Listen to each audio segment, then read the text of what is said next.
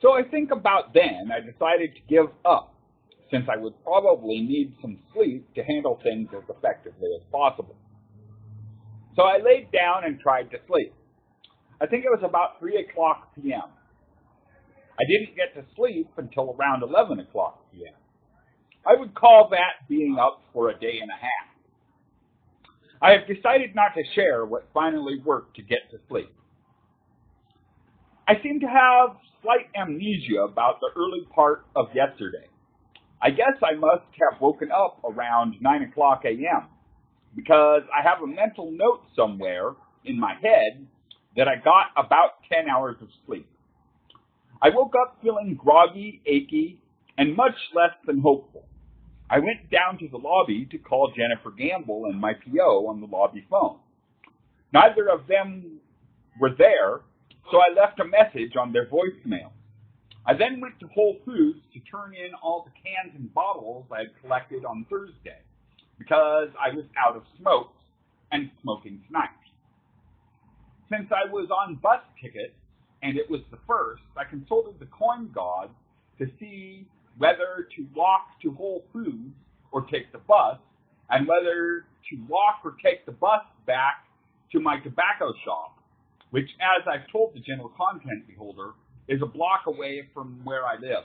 You know, I told the general content beholder this about the consulting the coin god because I intended to tell about the next day that I tried it the reverse way. The first day I tried it with 2 heads for walking, and the second day I tried it with 2 heads for riding the bus, and both times it ended up being take the bus back, which was a waste of bus tickets both times.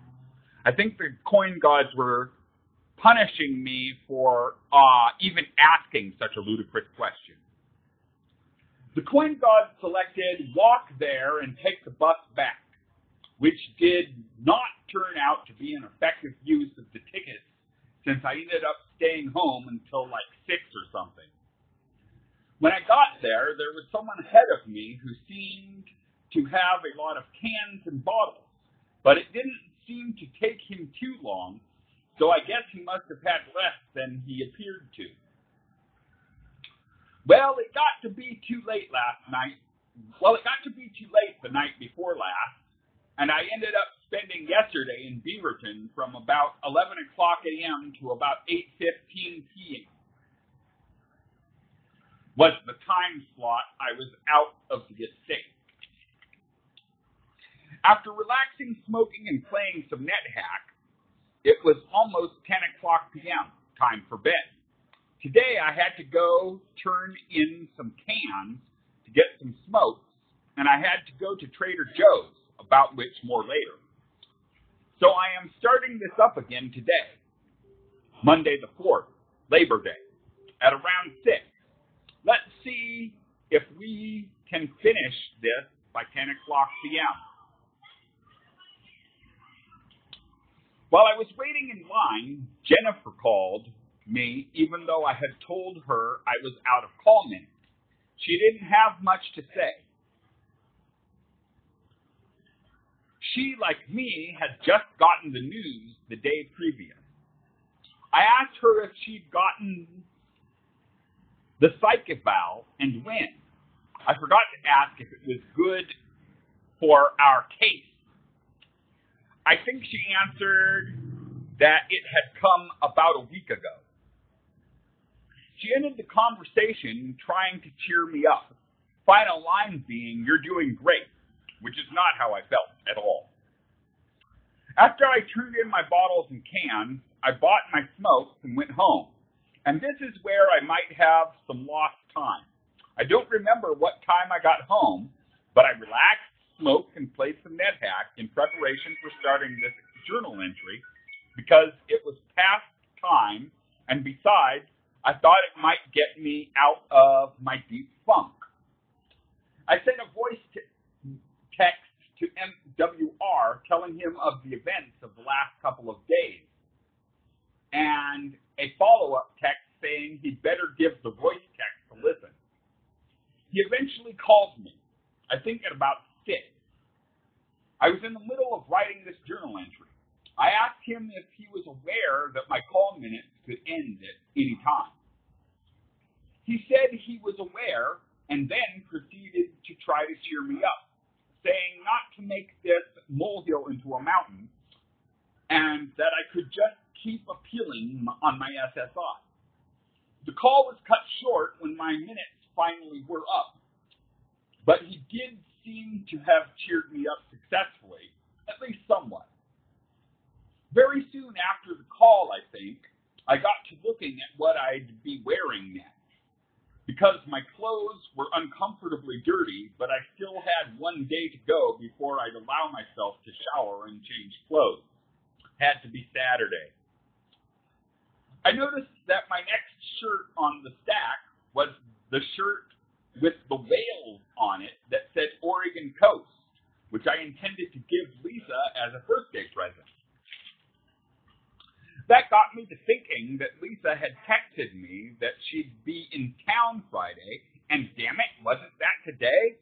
So I checked my text conversations with Lisa, and sure enough, Friday. So I texted Lisa basically, when and where should we meet? She soon enough replied she wasn't sure quite when, and thought I should select where as long as it was in Beaverton, not Portland. So it was only by luck that I remembered Lisa's birthday, though to be fair, Lisa might have gotten to texting me sooner or later. By this time, I was feeling pretty good.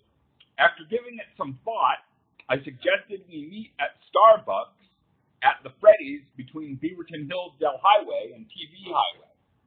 Lisa texted back that she thought that was perfect. I texted that the better she could specify the time, the better. She texted about 7:30, but that she might be a little earlier or later. So between getting home from turning in bottles and cans, remember, I estimate I must have woken up around 9 a.m. and pretty much immediately gone to turn them in, and receiving the call from MWR, even allowing for time spent relaxing, smoking, and playing NetHack, I don't know where all that time went, considering I think I only wrote about 4 pages. Maybe slowness due to my deep funk explains it. I don't know. I decided to encase Lisa's gift in a wireless over-ear headphones box I found a while back. After putting the box in my backpack, I decided I'd better take my bag of cans and bottles rather than try to fit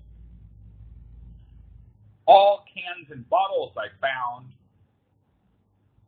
in the backpack, which turned out to be very much the right idea, as I ended up finding what I'm sure was more cans and bottles than I could fit in the backpack, even without the box.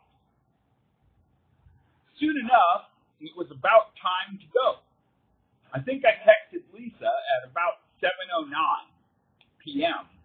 that I was at Beaverton Transit Center and I was having a smoke when I texted her. I had intended to get all the cans between Beaverton Transit Center and the Freddy's Bucks, but when I got done with Beaverton Transit Center, I was about to have another smoke. On a lark, I decided I better check the time. It was 7:32 p.m. I was late, so I walked quite rapidly to the Bucks. I saw Lisa and Bob right before I got there, but as near as I could tell before they saw me. I went behind where they were, seated outside the Bucks, and said, "Not on my watch, you don't." They turned around quickly, apparently startled, which was the intended effect. The meeting was brief. We all took our pictures. I said some things I later thought might be hurtful. The one picture I took, I later found out featured Lisa apparently on the verge of tears. later, she said the sun must have been in her eyes, that I hadn't said anything wrong.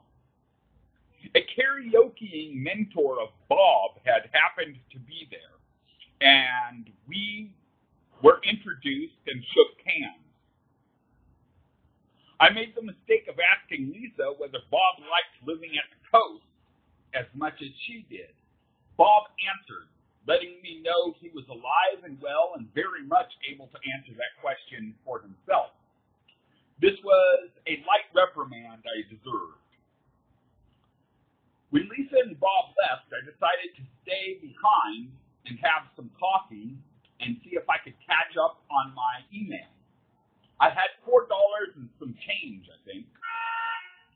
I didn't get through all of my week's worth or so of email, but I made some comments on MWR's blog and my own that I think were brilliant. MWR texted me he liked them too. I left at about 10 o'clock p.m., I think, and got the trash cans I had missed to not be too late for my appointment. As I was having a smoke at Beaverton Transit Center, but not on the property, the Blue Line next to Gresham came, but I decided to finish my smoke. When I got done, the 54 was waiting, so I figured I'd take it back to town if another Max didn't come by first. And so I ended up taking the 54. Even as the bus was leaving the Beaverton Transit Center, I had to take a pee from the 2 largest sized coffees I'd drinking at the bus. I wanted to hold it at least until we got barely into town, if not to Broadway and Burnside, which was the closest the 54 got to the estate. I just barely was able to hold it to the edge of P-Town, since the 54 seemed to be stopping at almost every stop, and the vibration was excruciating. I got off and immediately took a pee in some very nearby bushes. What a relief. No bus came by while I was having a smoke that I noticed, so I walked home collecting cans and bottles the whole way. I think it was about 11:30 p.m. when I got off the 54. I must have walked fast because I was only 15 minutes late. I took my Zyprexa when I got to my room, and I think my last Trazodone. I'll have to pick some up tomorrow. But I couldn't sleep. I decided that since it was after midnight, it was Saturday, so I could take a shower and change clothes, which I did. But I don't think I fell asleep until about 4 o'clock a.m. I must have woken up at about 10 o'clock a.m. because I have a mental note somewhere that I got 6 hours of sleep. I think I spent the whole day working on this entry and don't think I have anything to report about Saturday. Sunday, I had to go out to Washington County, being out of smokes and cans. The coin god selected Beaverton Transit Center. I don't remember what time it was, but it was earlier than 2 o'clock p.m., which I know because as I was walking down Beaverton Hillsdale Highway, an electronic sign said it was a little before 2 o'clock p.m. and 95 degrees. I found a Freddy's cart right outside the Beaverton Transit Center and only replaced it once for a Freddy's cart with identification marks fully faded off, which I found on the edge of Freddy's property. On my way to the central bottle return place, a man saw me digging in the trash and said he'd buy me any food at the stand we were at if I'd throw away some KFC food I found in the trash. End of part 3.